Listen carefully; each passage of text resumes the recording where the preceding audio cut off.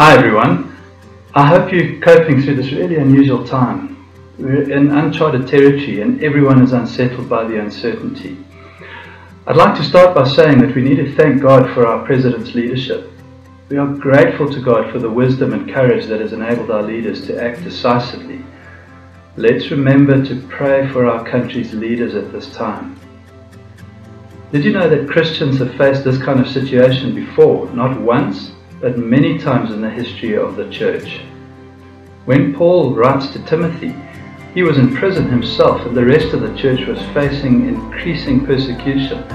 And in this context, he says to Timothy, keep your head in all situations, endure hardship, do the work of an evangelist, and discharge all the duties of your ministry. Now those words were written to a church leader, but the principles apply to all of us. We can keep our head in this situation because we know that our Father God is in control. We can all endure this hardship because we know that God loves us through it all. We can all look for ways to keep on going with evangelism, with sharing the gospel with others at this time.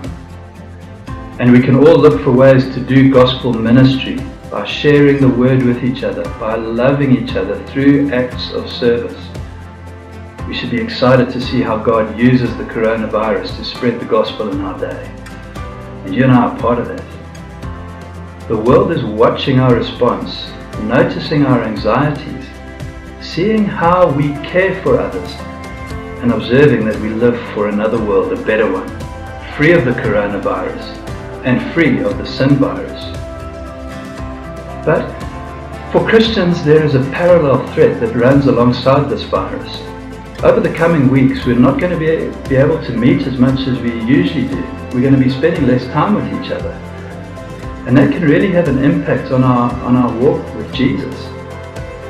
One of the things God has given us to keep going in the Christian life is Christian fellowship, Christian gathering. So in the absence of that over the coming weeks, all of you, keep going in your own Bible reading, your own times of prayer, reliant on Jesus, feeding on His Word, and loving each other. In the next little while, we will be posting resources on our website that you might find useful in this. Let's not waste the opportunity to strengthen or begin family devotions. Our children need us to lead them towards Jesus at a time of anxiety. Let's keep giving. Let's not stop our financial giving. You know that collection this past Sunday halved. Those who usually give cash may want to switch to EFT for the time being so as not to get out of the habit of giving. Let's keep connecting with other Christians. Let's reach out to one another via WhatsApp and other social media, to those in our growth groups, to those we normally sit next to or chat to at church. Let's especially remember the elderly and those at risk. Due to the restrictions, none of our services will be running on Sunday. We will be live streaming one service only this Sunday at 9 o'clock in the morning. We want as many of us as possible to meet online at the same time. It'll create a wonderful sense of unity to know that even though we're not in the same place physically, we're all together virtually.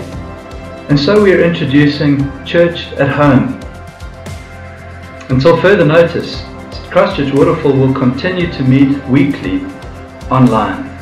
Let's make it a priority to gather together like this, 9 o'clock on Sunday mornings. You know, it reminds me of the early church. No nice buildings to meet in. They met in homes. So it's back to that for us. This Sunday I'll be starting a new sermon series called When Darkness Reigns. This week we start with Psalm 16, and I've entitled it, You Will Not Abandon Me. In order to get ready for that, there are a few things that you can do. Firstly, we will be using our website more and more and more. Please keep checking it for resources and updates. Secondly, please sign up to our WhatsApp group. If you didn't receive notification about how to do that, it means that you may miss out on some of our announcements. Please email us at christchurchw@gmail.com so that you can be included. Thirdly, Our live broadcast will take place through our YouTube channel.